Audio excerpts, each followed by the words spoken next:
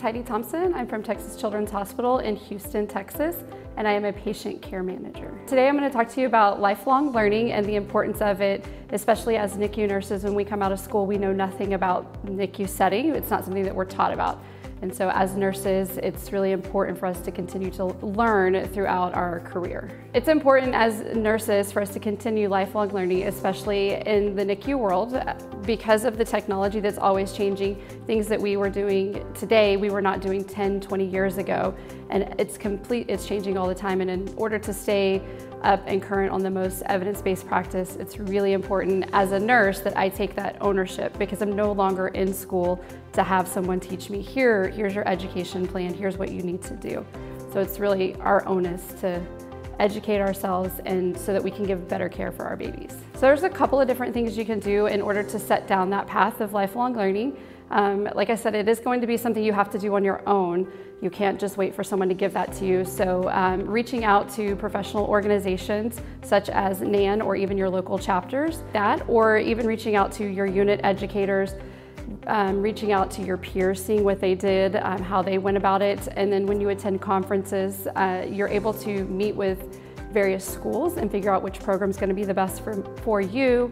Also, subscribing to journals is another thing that's really important. I know everyone hears, oh, I'm going to go back to school, and how in the world am I going to pay for that? There's a lot of different options. A lot of organizations really want to promote education within their nurses, and they offer scholarships or some kind of tuition reimbursement within the organization, or they have partnerships. For example, some places call them academic partnerships, where there's preferred schools that you go to, and that will give you a discounted rate to be able to obtain that next education. And then also when you reach out in the schools or in organizations, they give scholarships to help you afford the education, whether it's to come to a conference or to continue education through higher education. So I know school is not for everyone. Not everyone wants to go and obtain those terminal degrees, get their doctorate, or even get their master's. And for some people, they don't want to go back to get their bachelor's. They're towards the end of their career, or they're just starting out and they're like, I'm done, I don't want school. So there's a lot of different ways. One of the best things you can do is by professional organizations. You can reach out to them. A lot of them have regular meetings throughout the year at the local level that you can attend and hear what's the most evidence-based on a specific topic. Completing your CNEs is another thing that's really important. And then when you go to that national level, going to a conference and meeting with other nurses that are doing the same thing as you, they can really educate you to what is the best practice. You can speak to vendors that can tell you about the newest gadget that's coming out. You can talk to researchers who are here trying to find people for this latest drug or this latest product that is going to be the best thing for your babies. So another way to continue down the lifelong learning process is not just going to a conference, but it's also looking and investing in things such as certifications. So I know for the NICU, there's a couple of different ones. You can get your RNC, you can get your CCRN. There's a little bit of different focus on what those requirements are. There's also specialties that are just now coming out for a neuro NICU certification and an ELBW.